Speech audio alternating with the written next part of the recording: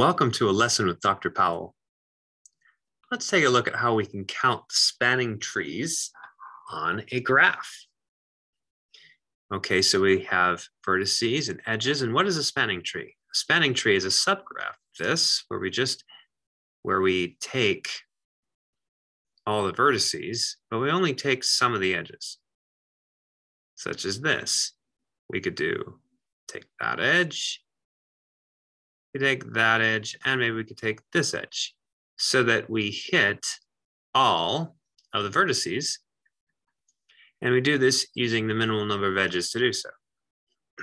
This would be considered a spanning tree, and a tree meaning it's actually connected.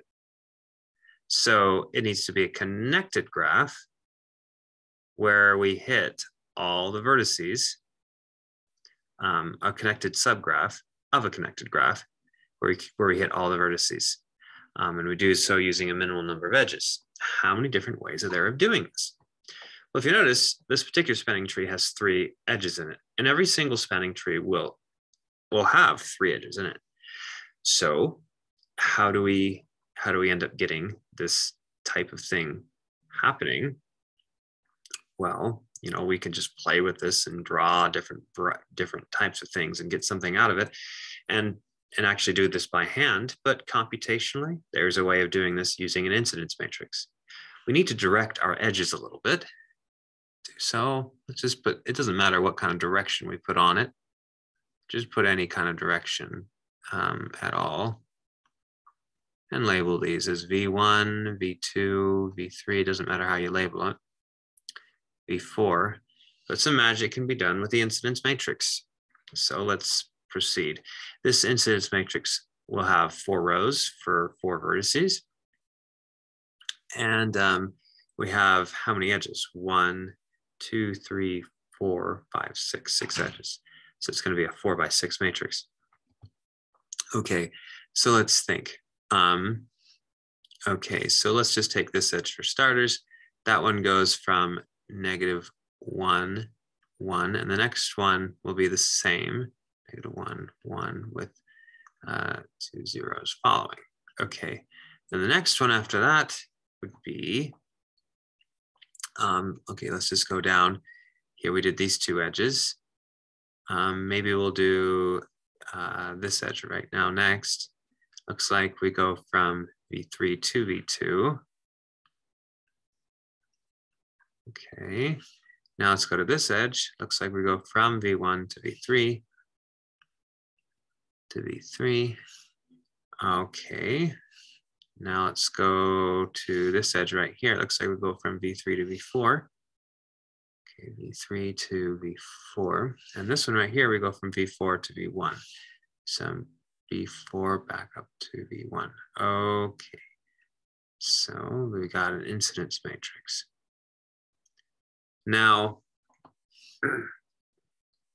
inside the incidence matrix itself, as we do Smith normal form or try to do column operations in particular, really what we're doing is we're eliminating cycles.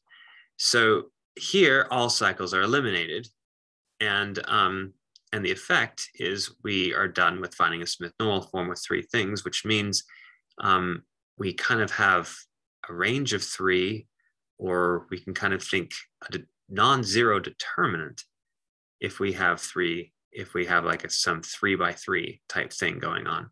In fact, that's exactly what we do. We just eliminate one whole row of this matrix, of this incidence matrix, completely. And then we look at what follows down here, and we look for all groupings of things, such as this column, and maybe that column, such that the determinant of those 3 columns put together in a matrix would be 1, would be non-zero. And the neat thing about this type of figuring with incidence matrix are the way they're constructed with 1s and -1s and so forth. It can be checked that if the determinant of such a block is non-zero, it's either going to be plus or minus 1. So that's actually really convenient because it lends into volumes, three-dimensional volumes in a three-dimensional volume in a really big space that's six-dimensional, where you're looking at projections onto different things. It's kind of like the generalized Pythagorean theorem, that type idea. The result of figuring out the volume, three-dimensional volume of these three long row vectors in space is exactly what we need for figuring out the number of spanning trees, because the projection onto each set of three, each type of three-dimensional space, when choosing three coordinates out of the six, each of those will yield a projected volume of 1.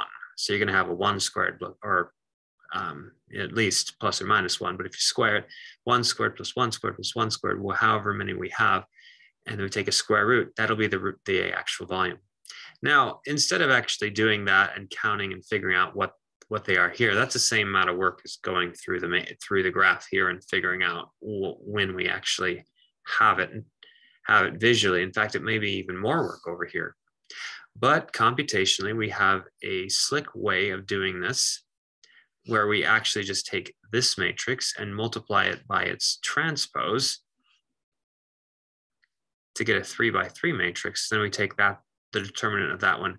Now, albeit it may be a little bit more work than visually seeing it sometimes, but in a large situation, it may even be less work. And it's something that can be programmed pretty easily. So let's see. So it does have its benefits. So you take this, multiply it by its transpose, 1, 1, 1, 0, 0, 0.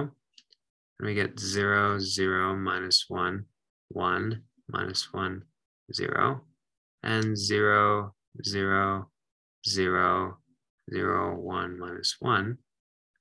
All right. So we end up getting 3 right there in the corner. And let's do this. And that ends up getting what? -1 right there. Then we have this row, and that column is just going to be 0. Then we have this row and the first column. Looks like we're going to get what? -1. Then we have this row and the next, and let's see the column after that, which looks like we're going to get 3. Okay, because it's the same thing. Okay, then we have that and that, which ends up just being simply a -1. Yep, -1 there. Then you have all of that and that, which would be 0. Then you have that row and that column, and -1 there. And then you have this and that, which would just be 2. Great. So we have this 3x3. The determinant of this 3x3 will reveal how many spanning trees we have.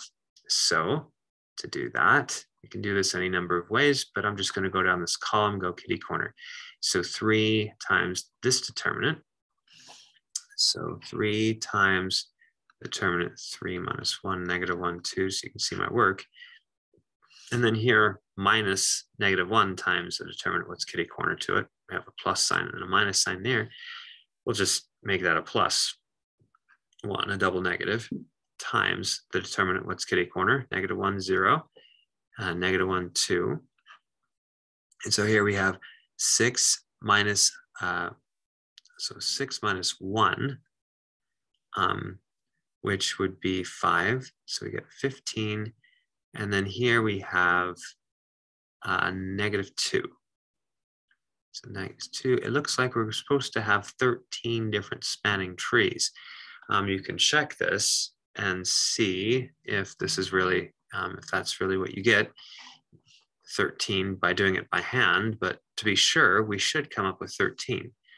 So let's think. We know we have this one right here. And I'm not going to go through all of them, but then you go from here to here. Let's see. So if you go like here, here, here, that'd be another one. You could do just around like that. You could do replace it with this one and then go around. So, you see there's another number of different options, and all said and done, you should come up with 13. So this particular calculation, if accurate, reveals our result. Thanks for watching.